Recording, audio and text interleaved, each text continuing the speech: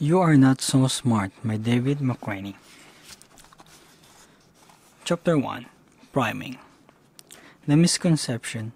You know when you are being influenced and how it is affecting your behavior. The truth. You are unaware of the constant nagging you receive from ideas formed in your unconscious mind. You are driving home from the supermarket and you realize you forgot to buy salsa dip, which was the only reason you went there in the first place. Maybe you could buy some at the petrol station. Nah, you just get it next trip. Thoughts of the dip lead to remunerations of the price of petrol, which lead to excogulation over bills, which lead to thoughts about whether you can afford a new television, which remind you of the time you watched an entire season of Battlestar Galactica in one sitting. What the hell? You are home already and no recollection of the journey. You drove home in a state of highway hypnosis. Your mind and your body seemingly float along in parallel. When you stop the car, you turn the key. You snap out of a dreamlike state, sometimes called line hypnosis.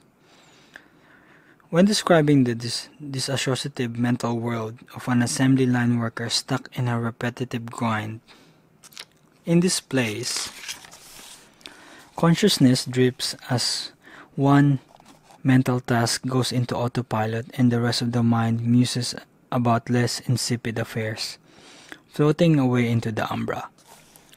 You split your subjective experience into consciousness and subconsciousness all the time. You are doing it right now. Breathing, blinking, swallowing, maintaining your posture, and holding your mouth closed while you read. You could pull those systems into conscious control or leave them to the automatic nervous system. You could drive cross-country consciously adjusting your foot on the accelerator, shifting your hands on the wheel, mulling over the millions of micro-decisions needed to avoid ganashing metallic death at high speeds. Or you could sing along with your friends while the other parts of your mind handle the mundane stuff. You accept your unconscious mind as just another weird component of the human experience, but you tend to see it as a separate thing, a primal self underneath consciousness that doesn't have the keys to the car. Science has learned otherwise. A great example of how potent a force of unconscious can be was detailed by researchers Jean Bourgeois at the University of Toronto and Kate Leljenquist at Northern University in 2006, paper published in the journal Science. They conducted a study in which people were asked to remember a terrible sin from their past, something they had done which was unethical. The researcher asked them to describe how the memory made them feel. They then offered half of the participants the opportunity to wash their hands. At the end of the study, they asked subjects if they would be willing to take part in later research, but no pay as a favor to a desperate graduate student. Those who did not wash their hands agreed to help, 74% of the time, but those who did wash agreed on only 41% of the time. According to the researchers, one group had unconsciously washed away their guilt and felt less of need to pay penance. The subject didn't truly wash their emotions, nor did they consciously feel as thought they had. Cleansing has meaning beyond just avoiding germs. According to Jung and Leljenquist, most human cultures use the idea of cleanliness and purity as opposed to filth and grime to describe both physical and moral states. Washing is part of many religious rituals and metaphorical phrases used in everyday language, and referring to dastardly deeds as being dirty or to evil people as scum is also common. You even make the same face when feeling disgusted about a person's action as you do when seeing something gross. Unconsciously, the people in the study connected their hand washing with all the interconnected ideas associated with the act, and and then those associations influence their behavior. When a stimulus in the past affects the way you behave and think or the way you perceive another stimulus later on, it is called priming. Every perception, no matter if you consciously notice, sets off a chain of related ideas in your neutral network. Pencils make you think of pens. Blackboards make you think of classrooms. It happens to you all the time. And thought you are unaware, it changes the way you behave. One of many studies that have revealed how much influence your subconscious mind has over the rest of your thinking and behavior, and how easily it can be influenced by priming, was conducted in 23 by Aaron Kay, Christian Wheeler, John Barghand, and Lee Ross. People were separated into two groups and asked to draw lines between photos and text descriptions. One group looked at natural photos. They drew lines to connect kites, whales, turkeys, and other objects to descriptions on the other side of the paper. The second group connected lines to descriptions of photos of briefcase, fountain pens, and other items associated with the world of business. Participants were then moved into isolated rooms and told they had been paired off with another subject. The other person was actually in on the experiment. Each person was told they were going to play a game in which they could earn up to $10. The researchers presented the subject with a cup and explained two strips of paper weighted inside, one with the word offer written on it and the other with the word decision. The subject was then given a choice. Blindly pluck a slip of paper from the cup or allow the other person to blindly select. The catch: whoever pulled out the offer slip would get the $10 and choose how it was divided between both parties. The partner would then choose to accept or reject the offer. If the partner rejects, both receive nothing. This is called the ultimatum game. And this predictability has made it a favorite tool of psychologists and economists. Offers below 20% of the total amount are usually turned down. Most people choose to do the picking. They didn't know both slips had offer written on them. If they instead let the other person do the picking, the actor pretended to get decision slip. So everyone in the study was put into the position of making a reasonable offer, knowing if they did not, they would miss out on some free cash. The results were bizarre, but confirmed the scientists' suspicions about priming. So how did the two groups differ? In the group who connected neutral photos to their descriptions before the ultimatum game, 91% choose to split the money evenly, $5 each. In the group who connected the business photos, only 33% offered to split the money evenly. The rest tried to keep a little more for themselves. The researchers ran the experiment again with real objects instead of photos. They had participants play the ultimatum game in a room with a briefcase, a leather portfolio on the far end of the table, along with a fountain pen in front of the participant's chair. Another group sat in a room with neutral items, a backpack, a cardboard box, and a wooden pencil. This time, 100% of the neutral group chose to split the money evenly, but only 50% of those in the group sitting in a room with the business-related items did the same. Half of the business prime group tried to stiff the other party.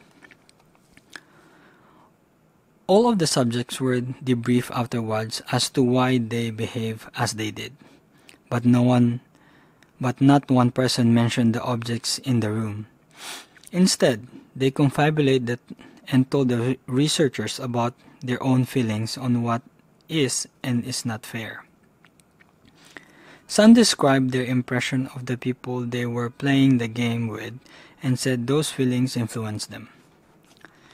Mere exposure to briefcase and fancy pens had altered the behavior of normal, rational people. They became more competitive, greedier, and had no idea why. Faced with having to explain themselves, they rationalized their behavior with erroneous tales they believed were true. The same researchers conducted the experiment in other ways. They have subjects complete words with some of the letters omitted, and again, those who first saw business-related images would turn a word like CP-tive into competitive. 70% of the time, while only 42% of the neutral group did. If shown an ambiguous conversation between two men trying to come to an agreement, those first saw photos of business-related objects saw it as a negotiation, whereas the natural group saw an attempt to compromise. In every case, the subject minds were altered by unconscious priming. Just about every physical object you encounter triggers a blitz of association through your mind. You aren't a computer connected to two cameras. Reality isn't a vacuum where you objectively survey your surroundings. You construct reality from minute to minute with memories and emotion orbiting your sensations and cognition. Together, they form a collage of consciousness that exists only in your skull. Some objects have personal meaning, like friendship bracelet your best friends gave you in the primary school, or the handcrafted mittens your sister made you. Other items have cultural or universal meanings, like the moon or the knife or the hand full of posies. They affect you whether or not you are aware of their power, sometimes so far in the depths of your brain you never notice. Another version of the experiment used only smell. In 2005, Hank Arts, the Utrecht University, had subjects fill out a questionnaire. They were rewarded with a cookie. One group sat in a room filled with the faint smell of cleaning products while another smelled nothing. The group primed by the aroma in the clean-smelling room cleaned up after themselves 3 times more often. In a study by Ron Friedman, where people were merely shown but not allowed to drink sport drinks or bottled water, those who just looked at sport drinks persisted longer in the task of physical endurance. Priming works best when you are on autopilot, when you aren't trying to consciously introspect before choosing how to behave. When you are unsure how best to proceed, suggestions bubble up from the deep and that are highly tainted by subconscious primes. In addition, your brain hates ambiguity and is willing to take shortcuts to remove it from any situation. If there is nothing else to go on, you will use what is available. When pattern recognition fails, you create patterns of your own. In the aforementioned experiments, there was nothing else for the brain to base its unconscious attitudes on, so it focused on the business items or the clean smells and ran with the ideas. The only problem was the conscious minds of the subjects didn't notice. You can't self-prime, not directly. Priming has to be unconscious. More specifically, it has to happen within the psychologists refer to as the adaptive unconscious, a place largely inaccessible. When you are driving a car, the adaptive unconscious is performing millions of calculations, predicting every moment, accommodating, adjusting your mood, and manipulating organs. It does the hard work, freeing up your conscious mind to focus on executive decisions. You are always of 2 minds at any one moment, the higher level rational self and the lower level emotional self. Science author Johann Lehrer wrote extensively about division in his book How We Decide. Lehrer sees the two minds as equals who communicate and argue about what to do. Simple problems involving unfamiliar variables are the best handled by the rational brain. They must be simple because you can juggle only 4 to 9 bits of information in your conscious rational mind at one time. For instance, look at this sequence of letters and then recite them out loud without looking. FTFBIIRSBBCUSSR. Unless you caught on, this is really difficult task. Now, chuck these letters into manageable portions like this. FD, FBI, IRS, BBC, USSR. Look away now and try to recite them. It should be much easier. You just took 15 bits and reduced them into 5. You chunk all the time to better analyze your world. You reduce the complex rush of inputs into shorthand versions of reality. This is why the invention of written language was such an important step in your history. It allowed you to take notes and preserve data outside the limited capacity of the rational mind. Without tools like pencils, computers, and slide rules, the rational brain is severely hampered. The emotional brain, Lehrer argues, is older, thus more evolved than the rational brain.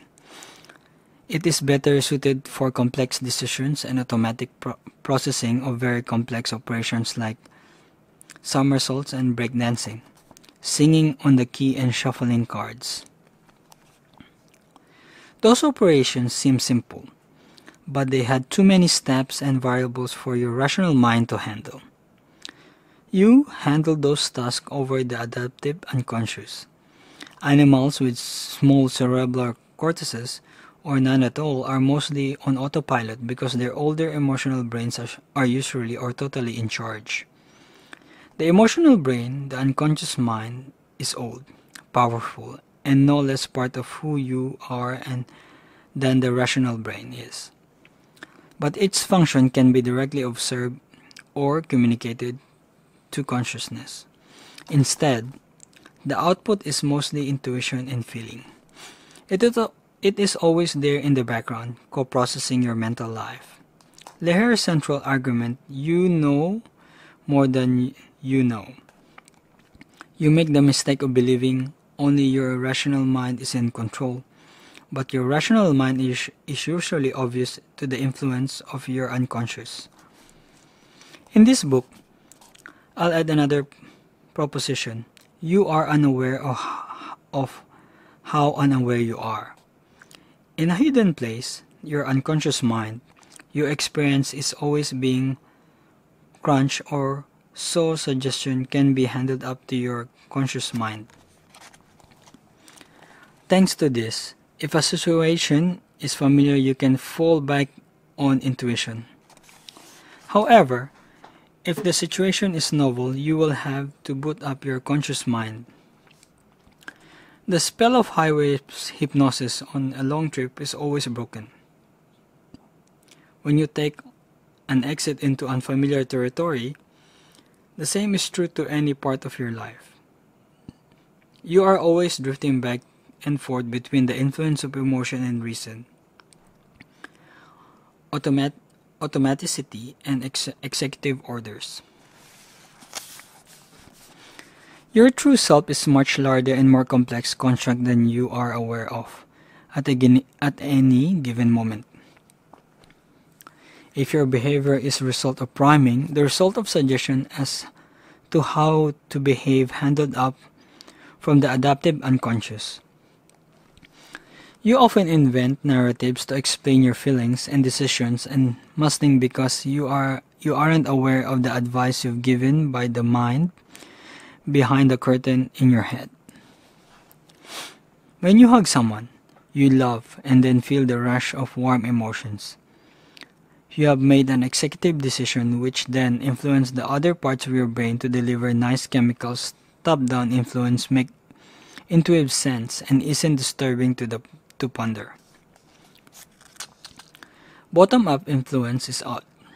When you sit next to a briefcase and act more greedily than you usually would, it is as if your executive brain centers are nodding in agreement to hidden advisors whispering in your head. It seems mysterious and creepy because it's so clandestine. Those who seek to influence you are sensitive to this and try to avoid creating in you the uncomfortable realization that you have been duped.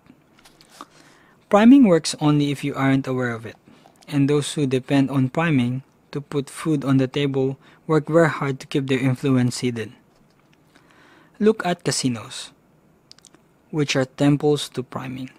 At every turn there are dings and musical notes, the clatter of coins rattling in metal buckets, symbols of wealth and opulence. Better still, casinos are sensitive to the power of the situation. Once you are inside, there is no indications of time of day, no advertisements for anything not available inside the box of mutually beneficial primes. No reason to live, whether to sleep, eat, or anything else. No external priming allowed. Coca-Cola stumbled on the power of Santa Claus to prime you during the holidays. Thoughts of childhood happiness and wholesome family values appear in your subconscious as you choose between Coke or the generic brand of cola. Supermarkets notice an increase in sales when the smell of freshly baked bread primes people to buy more food. Adding the words all natural or including pictures of pastoral farms and crops primes you with thoughts of nature. Dissuading thoughts of factories and chemical preservatives. TV channels and large corporations prime potential audiences by adopting an image, a brand, so as to meet you halfway before you decide how to engage and judge them. Production companies spend millions of dollars to create trailers and movie posters to form first impressions, so you are primed to enjoy their films in a certain way right up until the opening titles. Restaurants decorate their interiors to communicate everything fine dining to psychedelic hippie communists in order to prime you to enjoy their cheese sticks. From every corner of the modern world, advertisers are launching attacks on your unconscious in an attempt to prime your behavior to be more favorable from the bottom lines of their clients. Businesses discovered priming before psychologists did, but once psychologists started digging into the mind, more and more examples of automaticity were uncovered. And even today, isn't clear how much your behavior is under your conscious control. The question who is truly in the driver's seat was made far more complex in 1996 by a series of studies published by John Bargh in the Journal of Personality and Social Psychology. He had New York University students unscramble 30 separate 5-word sentences. He told them he was interested in their language abilities, but he was really studying priming.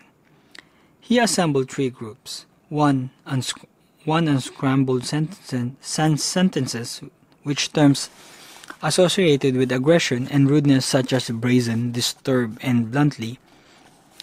Another group unscrambled words from the bank of polite terms like courteous and behave. A third group served as a control, which words like gleefully, prepares, and exercising. The experimenters told the students how to complete the task, and once they've done to come find them to receive the second assignment. But this was the real experiment. When each student approached the researcher, he or she would already engage in the conversation with an actor who was pretending to be having trouble understanding the word puzzles. The researchers completely ignored the student until he or she interrupted the conversation or 10 minutes passed. The result: the polite word group waited on average of 9.3 minutes to interrupt. The natural group waited 8.7 minutes, and the rude word group waited around 5.4 minutes. To the researchers' surprise, more than 80% of the polite word group waited the full 10 minutes. Only 35% of the rude word group chose not to intrude. The subjects were interviewed after the experiment and couldn't pinpoint why they chose to wait or to interrupt. The question never entered their minds because, as far as they know, their behavior had not been influenced. The scrambled sentences they believe had not affected them. In the second experiment, Barg had participants unscramble sentences like contain words associated with old age, like retard, wrinkled, and bingo. He then clocked participants' speed as they walked down the hall to a lift and compared it to the speed they walked when they first strolled in. They took about 1 to 2 extra seconds to reach their destination. Just as with the rude word groups, the old word groups were primed by the ideas and associations of the words created. To be sure, this was really a result of priming. Bark repeatedly the experiment and got the same result. He ran in a third time with a control group whose unscrambled words related to sadness to be sure he hadn't simply depressed people into walking slower. Once again, the old group tottered along the longest. Bark also conducted a study in which Caucasian participants sat down at a computer to fill out boring questionnaires. Just before each section began, photos of their African American or Caucasian men flashed on the screen for 13 milliseconds, faster than the participants could consciously process. Once they completed the task, the computer flashed an error message on the screen, telling the participants they had to start over from the beginning. Those exposed to the images of African American became hostile and frustrated more easily and more quickly than subjects who saw Caucasian faces, even though they didn't believe themselves to be racist or to harbor negative stereotypes. The ideas were still in their neutral networks and unconsciously primed them to behave differently than usual. Studies of priming suggest when you engage in a deep introspection over the cause of your own behavior, you miss many, perhaps most of the influence accumulating on your persona like barnacles along the side of the ship. Priming doesn't work if you see it coming, but your attention can be focused in all directions at once. Much of what you think, feel, do, and believe is and will continue to be nudged on one way or the other by unconscious primes from words, colors, objects, personalities, and other miscellany influence with meaning either from your personal life or the culture you identify with. Sometimes these primes are unintended. Sometimes there is an agent on the other end who plotted against your judgment. Of course, you can choose to become an agent yourself. You can prime potential employers in which what you wear on the job interview. You can prime the emotion of your guest with how you set the mood when hosting a party.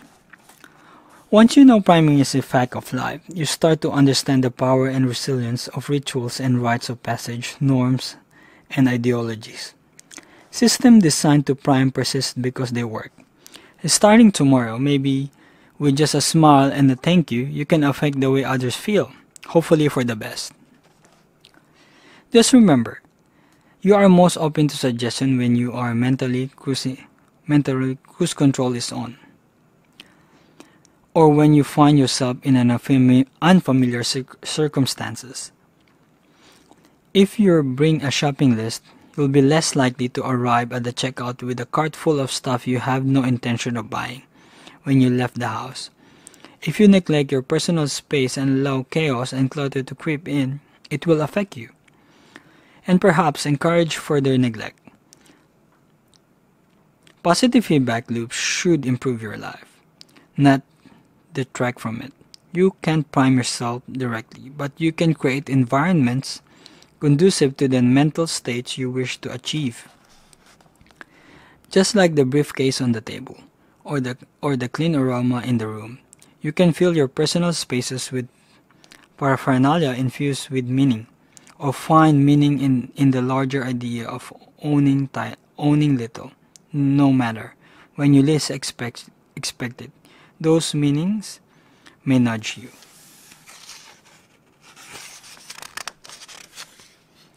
You Are Not So Smart by David McRaney.